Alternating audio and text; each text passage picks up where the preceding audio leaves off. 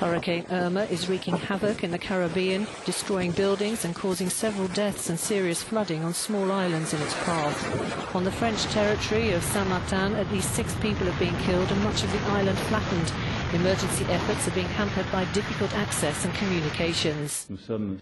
French President Emmanuel Macron offered words of support.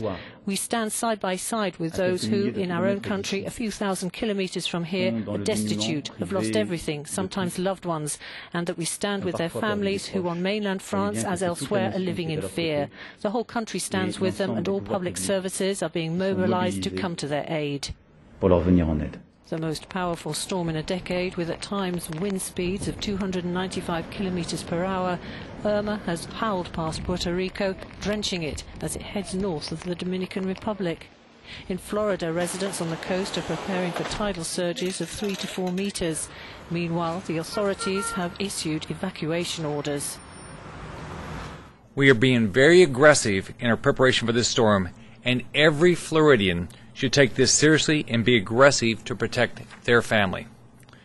Possessions can be replaced, your family cannot.